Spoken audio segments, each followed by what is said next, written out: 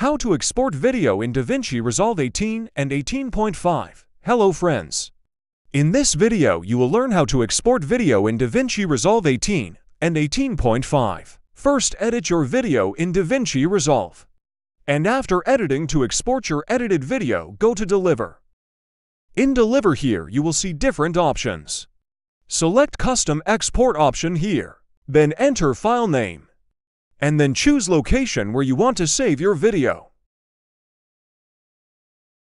Go to Video Format and choose a format for your video. Here you can see different format like MP4, MKV, and more.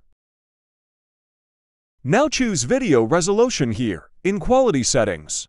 Choose Automatic. There are many other options. But if you are a beginner, then you just need to complete these steps. Select Entire Timeline here. Now click on the Add to Render queue. The file will be added to the render queue. Now to start exporting.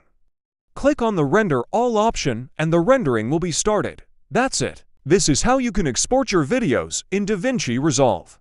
If you found this video helpful, please like this video and subscribe us for more.